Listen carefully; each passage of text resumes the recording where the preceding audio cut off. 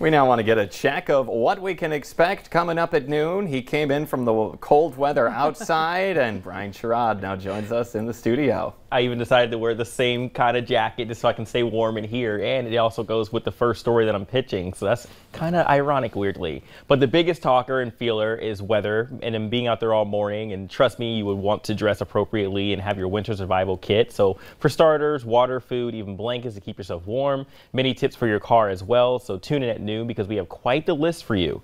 And now for Mr. Food, because food is just amazing. Who you'll be cheering for during this weekend's big game. If you serve what we're making today, I bet your gang will be rooting for this all-time winner instead. I'm talking about game day roast beef sliders. The full recipe is going to be at noon. So either way, if we're voting for either team, this food will be your winner regardless because it's food.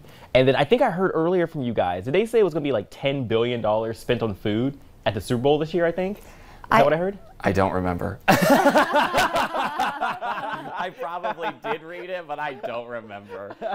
Yeah, I'm so excited. The sliders sound good too. And we were talking about spending money makes sense because we talked about ordering Blaze Pizza or getting Famous Dave's we also brisket. had on, to talk about it. So we have all the good stuff. And Brian, I'm sure you would like a little soup. After being outside in the cold, did you at least get some hot coffee or hot chocolate or something? Well, when I went home, I had some coffee. My roommate was nice enough to make coffee, so that's the first thing I got when I came home. And then, I sprinted out the house earlier, and I almost left my own jackets and stuff because of how fast you run. But I did warm up a little bit. It was probably the jumping in and out of the car that I was getting used to. So once I got warm, I was like, oh, it's time for me to get back out again. And yeah. It's hard to warm up once you just are cold to the bone on a day like this. Yeah, it's one of those days when that steam shower or sauna or something like that comes in and you're like, ooh, this feels good today. But all right, Brian, we'll be sure to check in again with you at noon to see what else is going on.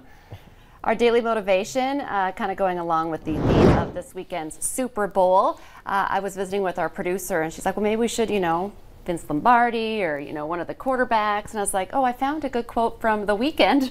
Are they performing this weekend?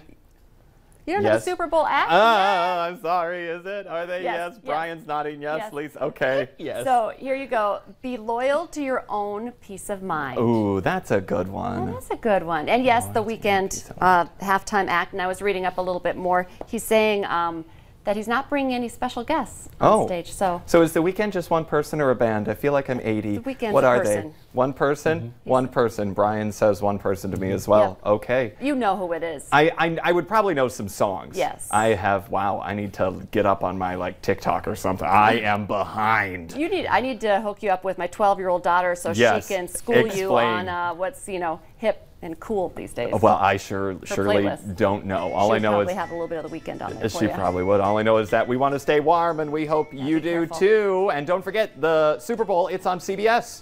Yes, KX4. Sunday afternoon. So I'll be watching for The Weeknd and all the great commercials as well.